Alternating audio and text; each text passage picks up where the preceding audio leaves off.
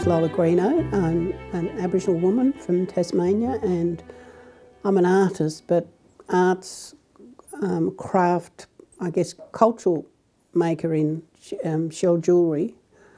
And of recent, I guess, you know, my shell jewellery has expanded into other cultural materials. I started making jewellery in the late 80s, so probably my, late 40s, close to being 50 really, being very serious about making. And that was more prompted by thinking about, people had kept asking me. At that time I was doing my associate diploma in fine arts, and everyone was asking where I came from and what it was like living on the island. And so you had to sort of set the picture really for people who'd never been there and didn't really, a lot of people didn't know much about shell necklace making in those days. So I thought, oh my gosh, I should really do some work with my mother, while she's still around, and that really prompted her and I doing some work together, which I'm so proud that happened, really, as probably my number one mentor in the late 80s, early 90s. We did quite some work together.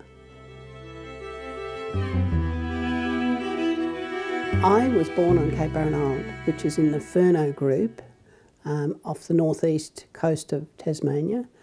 But it's a small island between the northeast of Tasmania and Flinders Island. So so it was quite a well-known island for an Aboriginal community, where I walked to school in those days, which was very enjoyable, and lived just a short distance to the beach, which was really part of our playground, I suppose, in a sense, and all of that instilled, walking on the beach with elders on a Sunday was probably the beginning. As a young child running along the beach, picking up shells and probably handing to mum at that age, not necessarily making as such, but enjoying the whole experience of it.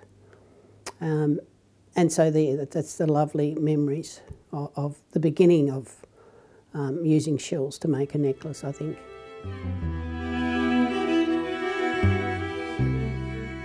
When I first started making, I was very strict about using the shells and making them a certain length, because we were carrying on the legacy of our earlier makers like Truganini and Fanny Cochrane Smith, and so it was very important to look at those old necklaces, and that's how they were worn, as part of the body adornment, and very strong leaders in the community.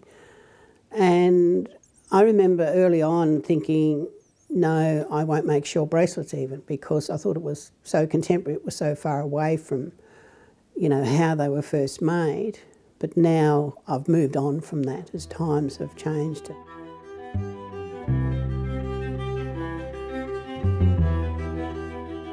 The blue mariner shell necklace that you've got in the Powerhouse museum collection was made in the early 90s.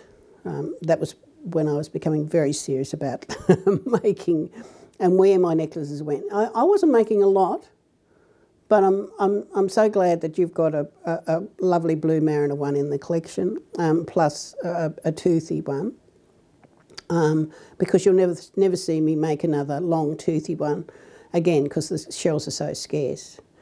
But with the blue mariner one you've got in the collection, I would suggest all of those shells either came from Flinders or from Cape Barren. In those days I still went back to Cape Barren a little bit, and I would have only collected mariner shells on Cape Barren when I went back in the mariners and toothies. So that's why I would have had enough shells to have made that very long toothy shell necklace that you've got in the collection. So it's probably a one and only that I made, that white one, and one and only in Australia, and one and only in the world probably, that, because that's what's happening. The shells are becoming scarcer. I mean, we've got more makers as well, probably not making, I mean, I make especially for exhibitions or you know, and then they go into collections, which I love, and that's something that then my grandchildren can go and look and find out where my necklaces are and have a look at them. So I think that's really important.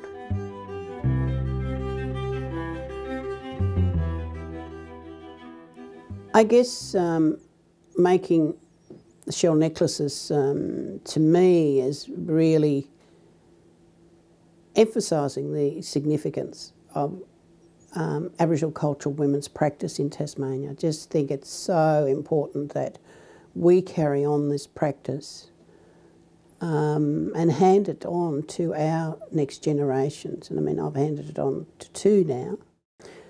I think as part of this, you know, telling your story about making shell necklaces and it's the strength in their story. I mean, we have a history behind our shell necklace making, and it goes back generations. And it keeps us grounded. It's part of that grounding process. So to go back to the beach and collect the shells, you then thinking about the stories of the earlier women and how we exchange stories with older women like my mother-in-law Dulcie. But to go back to the island is very therapeutical, collecting the shells and making the necklaces. But it's also that reinvigorating, I suppose, our cultural spirits in a sense, going back to the island, because I often sit there and think, you know, it's very quiet today and the water's calm and it's sunny and beautiful, and you want to just wander along the beach when the tide's out at your heart's content.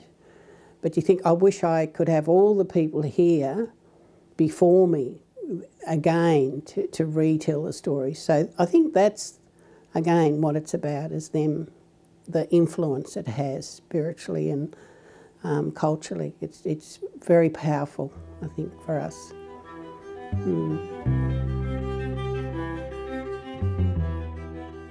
So I guess as, you know, as an Aboriginal woman, this practice is about passing down our stories and passing down that practice. It's part of Aboriginal people's way of handing on their stories and handing on their practice. But you have to take your family with you, with it. You don't just do it alone, you know, because that's not all of the story. You can't do it by yourself. And even today, Rex and I go to the beach, but we still take his mum with us as much as we can. She's getting much older now. She's our elder, and we have to take care of her. But it's bringing her along with us, and you know, taking her to my exhibition opening the other night. It wouldn't have been quite right even going there without her, in a sense, you know, because it is all about the family. You couldn't do this or tell your story without your family, in a sense. So, yeah, very significant.